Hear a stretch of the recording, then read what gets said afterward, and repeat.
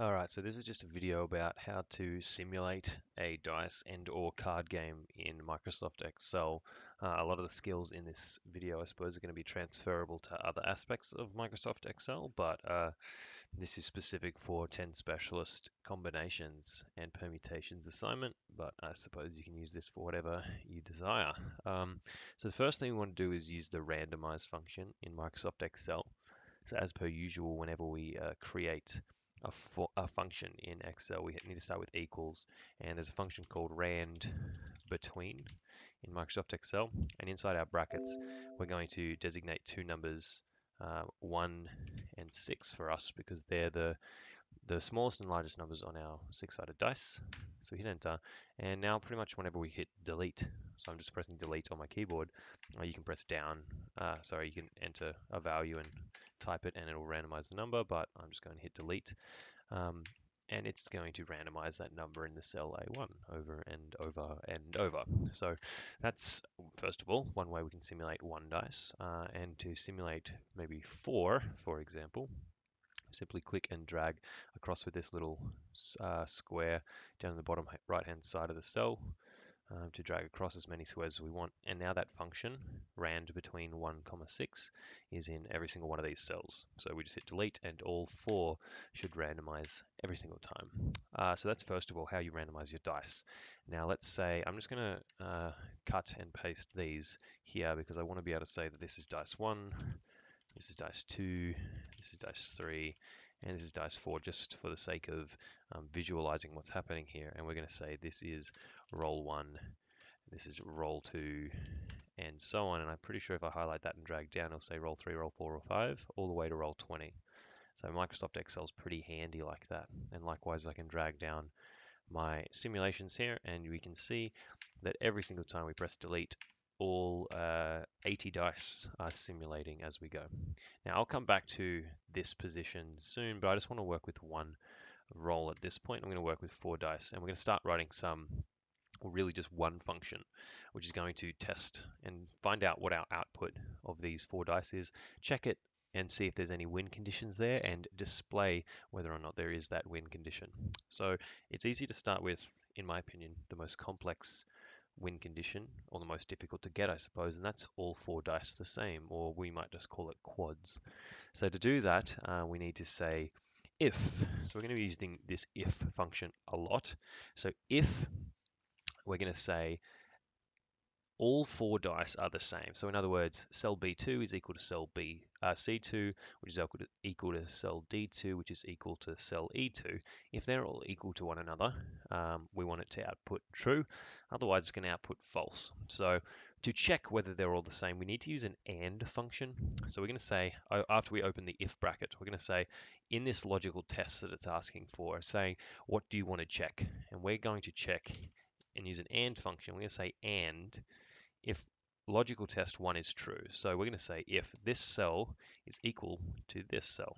Okay, if that's true, we're going to go comma, but it also has to be true that this cell is equal to this cell. And it's also got to be true that this cell is equal to this cell. And if all of those things are true, so that B2 equals C2, C2 equals D2, and D2 equals E2. If that's true, then all of these 4 dice are going to be exactly the same. And then AND will return a true function. It's going to return true.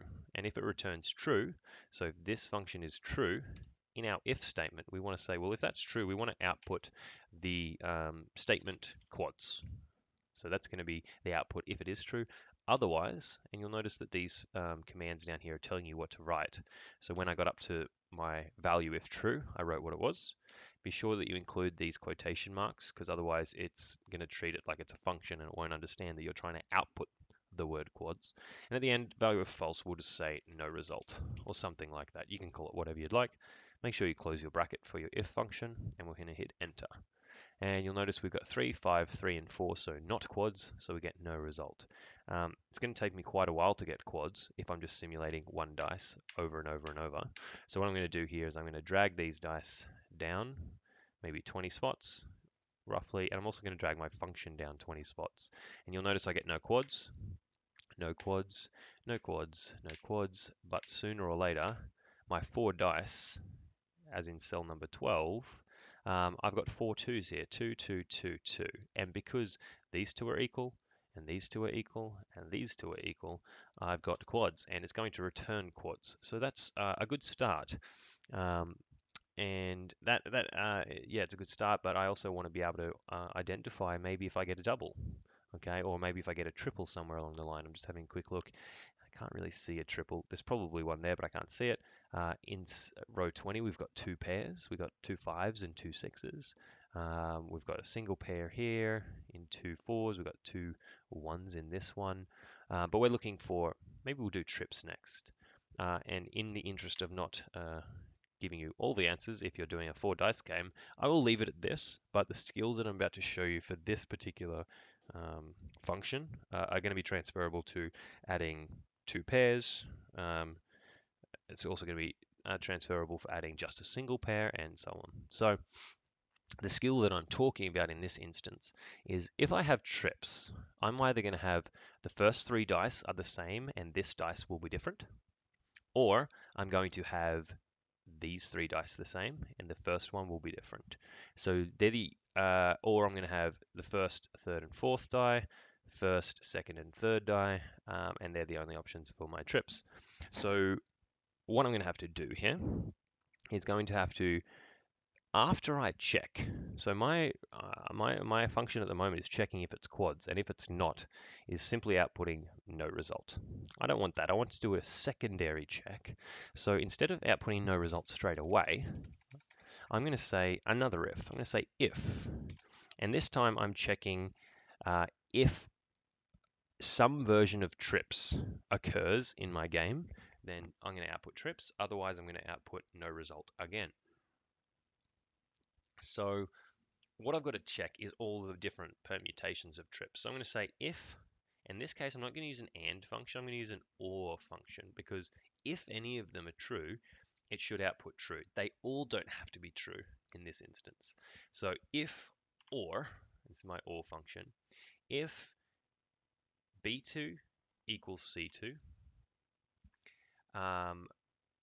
equals C2, which equals D2, that's my first logical test. So if all those 3 are equal, in fact, I'm not, let me, and this is, I'm glad that this is, I've just come to I suppose, epiphany here, because this is what using Microsoft Excel is all about. I said in class the other day that I am by no means an expert in Microsoft Excel, but what I have learned over the years is that if you run into a problem or you have a question or you're trying to create a model of some sort and you don't know how to proceed, feel free to use Google or some, I guess, just general investigation to solve your problem. So the problem I've just come across is, I wonder if I can say,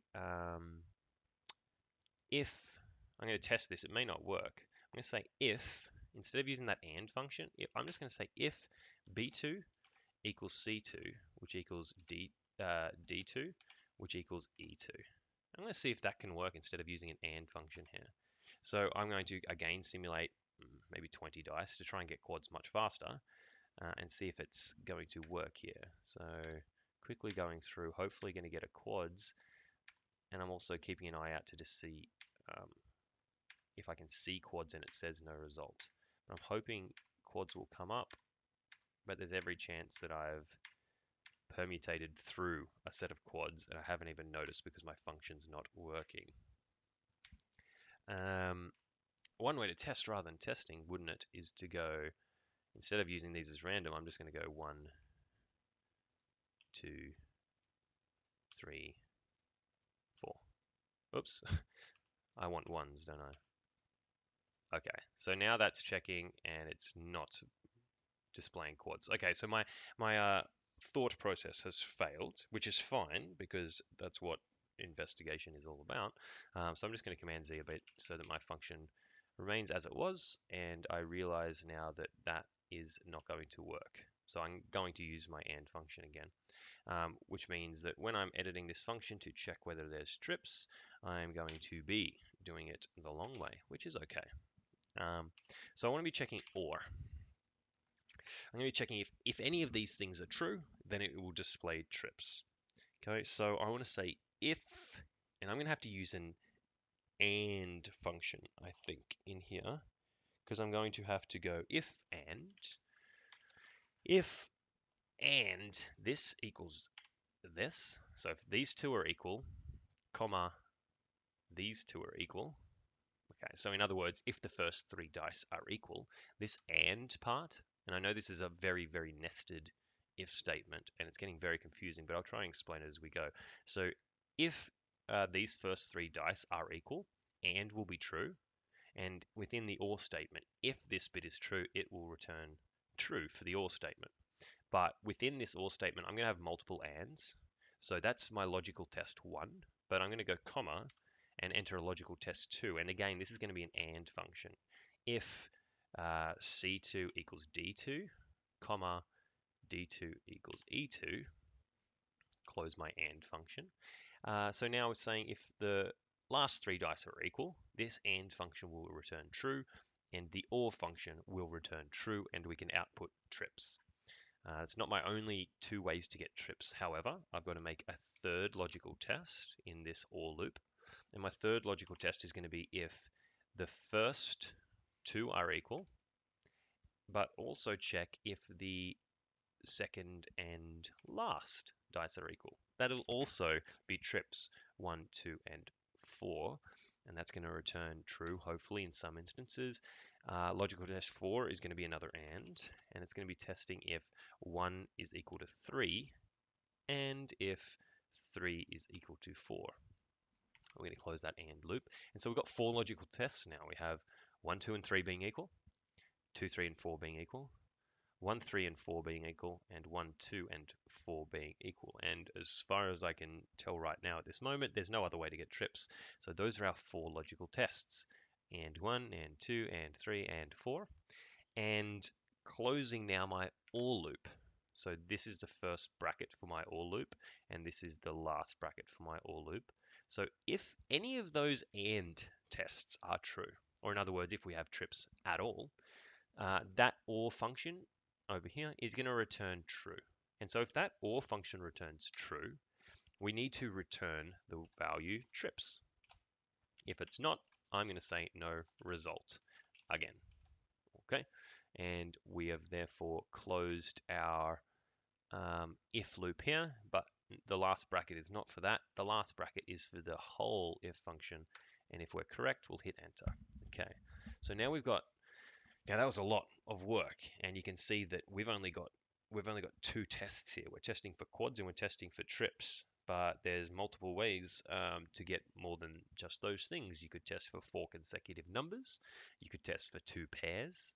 You could test for just a single pair somewhere. You could test for descending numbers in a sequence. There's lots of things you could do, and what you're essentially doing is every time you want to add a check, instead of this no result at the end, you're going to be checking something else. And within that if function, so if I made a new if function for 2 pairs, I would put in a bunch of functions like ands and ors to check if there's 2 pairs. And at the end of that if, the one I've just created, I would enter no result. So we're basically going to check the least likely thing, quads, then check the next least likely thing, which is trips, then check the next least likely thing, which is 2 pair, and so on all the way down. But in this case, I'm just going to check 2 things. I'm going to check for quads, and I'm going to check for trips. I'm going to hit enter. So that's 2 pair there, but I haven't checked for that, so it outputs no result, of course. We've just got a single pair of 4s, 4 different numbers, and here we go. It's our first instance of trips, and nice. We have a 2 here, a 2 here, and a 2 here, and because we've checked for that, that check, by the way, is our check for 1, 2, and 4, which is, I believe, B2 equals, nope. Yes, B2 equals C2, that's these two, and C2 equals E2. So this and, in this instance where we have 2, 2, 5, 2, this and function has returned true. This one has returned false, this one's returned false, and this one has returned false. But because we have 1 returning true, all you need is 1 for the OR function to say, yes, one of those is true. And because one of them is true, the OR function within if has said return trips, please, and we get the value trips to be returned. And if we go again, none of those quads or trip conditions have been met in this one, so we get no result, and on we go. And as I mentioned at the very beginning, we're going to come back to this setup where I had a bunch of rolls down the side. Let's go 30 rolls, and we're going to copy all this across, go all the way down, and simulate a lot at the same time. So instead of hitting delete over and over and over, maybe 200 times to get 200 results, we can do it 7 times with 30 of them and see what our results are. So in the first 30 we had no quads and we had 1 trips. The first 3 fours here. We'll hit delete again.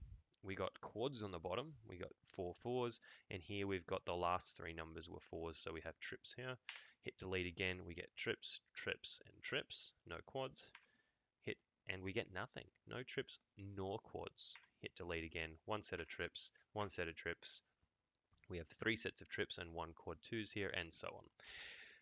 So, now this video is longer than I intended it to be, but I suppose that's hopefully useful. If you're using cards instead of dice, it simply means that when you randomize, rand between, you're just going to have to go from 1 to 52.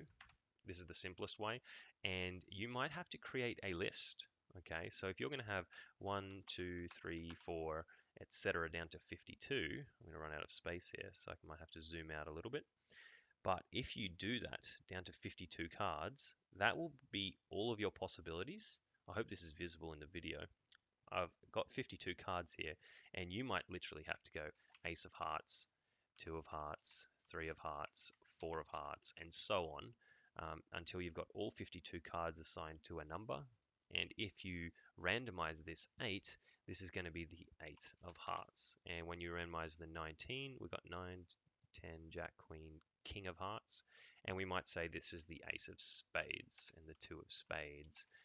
And, oops, 2 of spades, and the 3 of spades, and the 4 of spades, and the 5 of spades, and finally the 6 of spades. So when that was 19, it's changing every time, but when it was 19, that would indicate that that was the 6 of spades. So what that means is if you're using cards, it's a lot harder.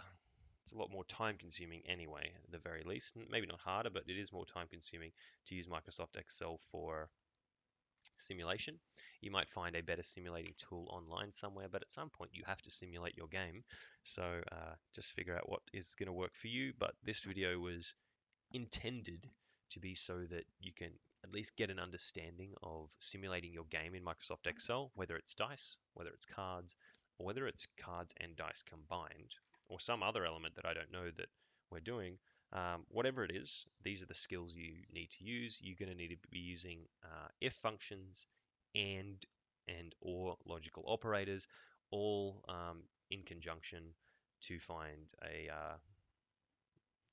what result you get when you roll your or simulate your 2, 3, 4, 5 dice, whatever it is, or 5 cards or 3 cards or whatever you're simulating. I also want to point out just briefly before I finish that this looks super complicated.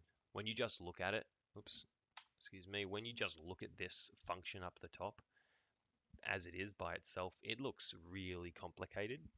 But I'm hoping if you took the time to go through this video, even if you had to pause and go back a few times to understand one of the steps, hopefully you followed the logic as we went, and hopefully now you realize that yes, it is very confusing if you just look at it.